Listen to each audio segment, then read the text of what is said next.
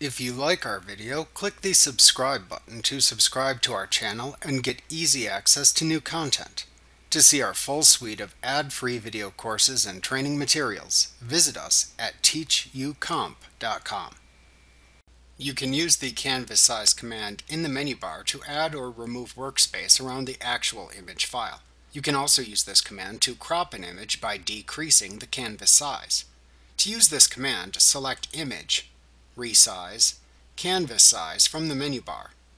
In the Width text box, type the number you want for the width, and then use the Adjacent drop-down to the right to select the associated unit of measurement.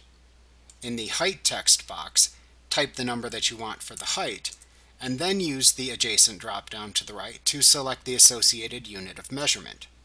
If you check the Relative checkbox, which resets any measurements you have entered, you can re-enter the numbers and units to adjust the canvas size in relation to its current size.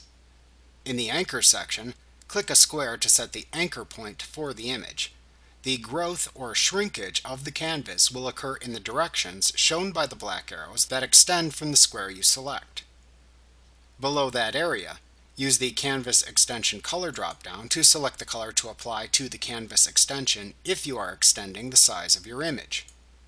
You can also just click the small color box to the right of that drop-down to select a custom color using the color picker if you prefer. To apply the changes that you have made, click the OK button. Remember to click the subscribe button to see more of our videos. Get ad-free courses at teachucomp.com.